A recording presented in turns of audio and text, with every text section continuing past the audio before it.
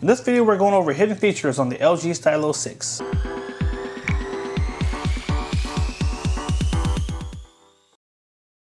Hey everyone, thank you for joining us today. If you want to stay up to date on all the mobile technology coming out and learn cool tips, tricks, and hidden features, make sure you hit that subscribe button down below and tap the bell to turn on post notifications so you can be alerted every time we post new videos. Today we're going to go over some cool hidden features on your LG Stylo 6. Let's go ahead and jump right in. The first one is we're going to show you how to run 2 apps at one time, basically how to multitask. So what you're going to do is first open each app you want to use. So I want to use YouTube, and I also want to use Google Chrome at the same time. So I'm going to open each app, close them, and now I'm going to swipe up from the top of the screen and hold it to get to my recent apps. Now some of you guys may have your buttons enabled at the bottom. You may not be in the gesture mode, so you should see a little square on the right side here. You'll just tap that to bring up this same view. Now, the app you want to be at the top, you're going to swipe to that app first. So I'm going to YouTube, tap on the icon here, and tap on multi-window. That's going to put YouTube at the top, and then find the other app you want to be at the bottom, which in this case is Google Chrome. Tap on Chrome. And now I have 2 apps open at the same time here. Now I can go up here and tap on this little square to have the video go full screen, hit play, and that video is going to play at the top of the screen, while at the bottom I'll be able to interact with this website here. So I can scroll through, I can bring up my keyboard, I can type other things. I have full control at the bottom here while my video is playing at the top of the screen there.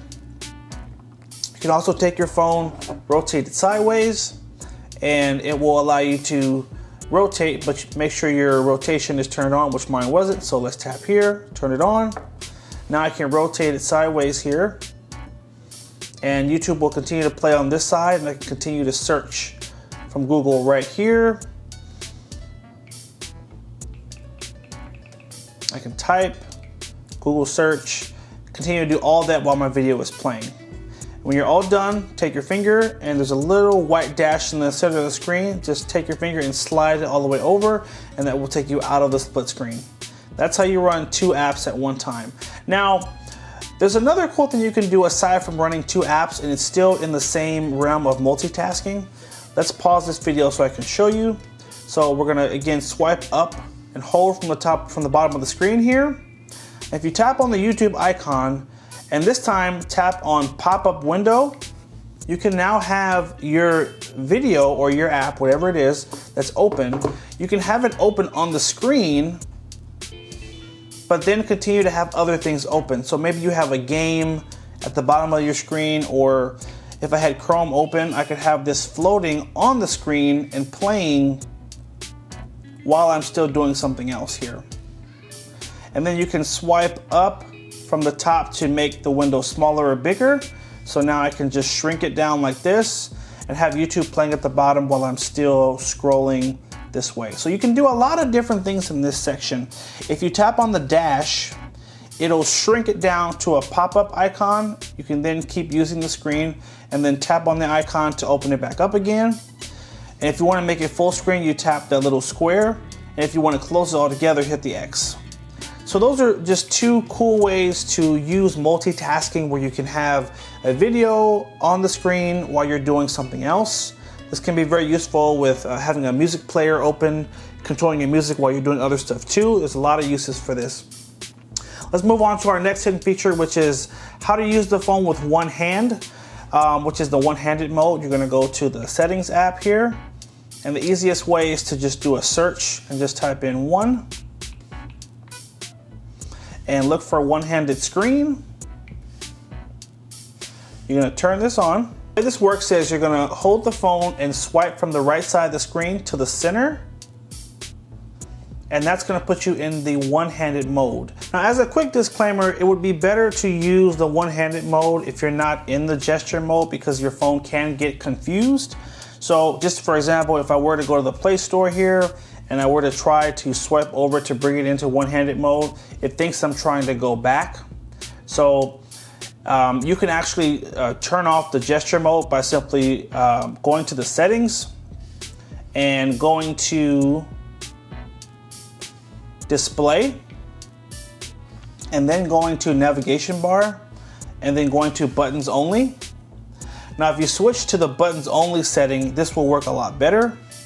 So now if I'm in that same app and I try to swipe over, the phone knows exactly what I'm doing and it will put it into the split screen mode like that, and now I can interact with the app really easy. So unfortunately it just doesn't work great with that gesture mode, so you will have to kind of pick and choose what you want to have turned on if you want to use the one-handed mode feature. For our next hidden feature, we're going to show you how to launch your camera when your phone is off. So maybe your phone is in your pocket and something awesome happens and you want to get a picture of it. Instead of having to unlock the phone, just simply press the volume down button twice like this.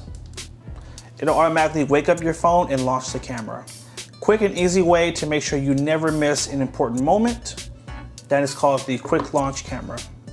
Now moving on to our next hidden feature, we're going to show you how to quickly switch between your apps.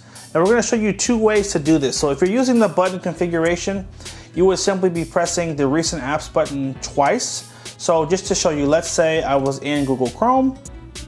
At the same time, I was also texting someone back and forth. All you'd want to do is simply hit your recent apps button twice, and it'll automatically take you from one app to another. Press your recent apps button twice. It'll automatically switch to the last thing you were doing, and it'll allow you to quickly jump between your apps. That's called quick app switch. Now, if you have the gesture mode turned on, it's done slightly different. So let me switch to the gesture mode so I can show you how it works. Now, it does work a little bit better in the gesture mode, and you can switch between more than one app. So let's show you. So right now I'm actually on the home screen. Let's open up Google Chrome again. And what you're gonna do is just drag your finger up and over quickly, like this. And this will allow you to quickly switch between your apps. So not just one app, but multiple apps. If you wanna go back and forth between the same app, it's just left and then right. And that is how you quickly switch between two apps at one time, and that is using the gesture mode. Let's go ahead and move on to our next hidden feature, which is showing you how to turn on what is called the AlwaysOn Display, or the screensaver. Now, whenever your phone is plugged into power, you're able to use this feature, which is your screen will go off, but you can have it show different things on the lock screen.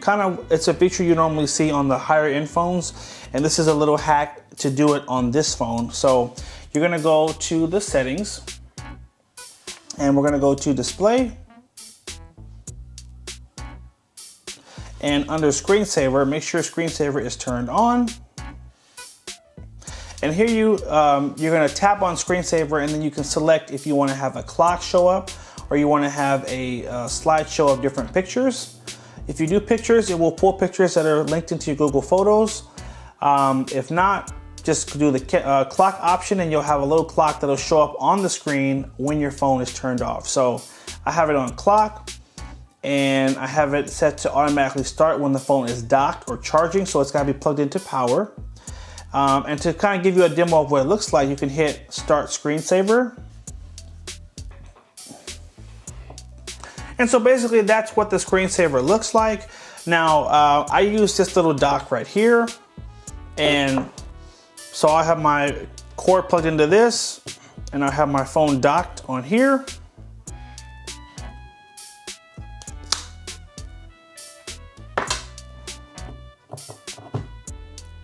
So imagine now your phone is plugged into power, it's charging, and when you glance over to your phone on the charger, it's gonna show the time right on the home screen. So that's kind of the way it's supposed to work. So it sucks that it doesn't show you when the phone is not plugged into power, but either way, when it is plugged in, it is gonna at least show you the time when you look over, so I like that.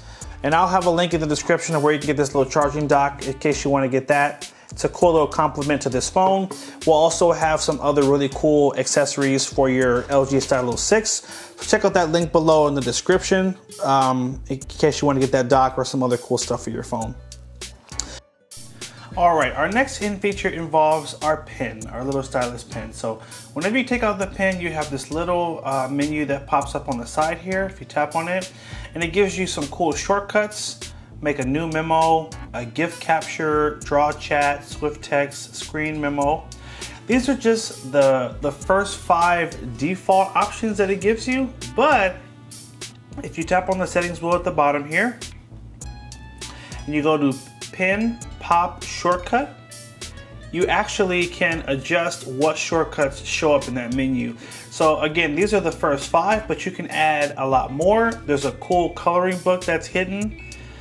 You will have to turn another one off, so maybe you won't want to use the swift text or the draw chat. You could turn those off, and instead you could have the coloring book or pop lens, or what I like to do is just find one of my favorite apps and make it a shortcut. For some of you guys, it might be Facebook. For me, I would probably make Google Keep my shortcut because that's my primary note-taking app.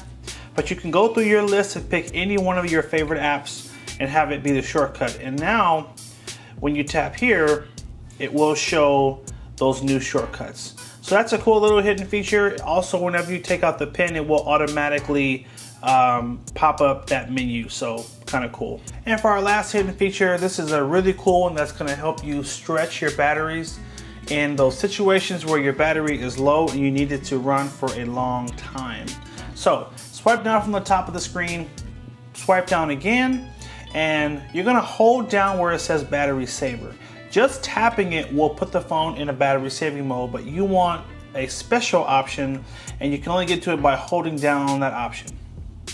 These are your different battery saver modes, and by default it's always going to go to the extended, but if you ever find yourself in a situation where you're down to maybe 20% battery and you won't be able to charge your phone for a while, you'll want to go to the max battery saving mode. This is a very aggressive battery saving mode, and this is kind of the list of all the different things that's going to happen to make sure your battery stretches for a long time. Thanks for watching, guys. Hope you found the video helpful. Like, favorite, and share if it was helpful. Hit that subscribe button and stay tuned for more videos. Take care, and as always, have a good one.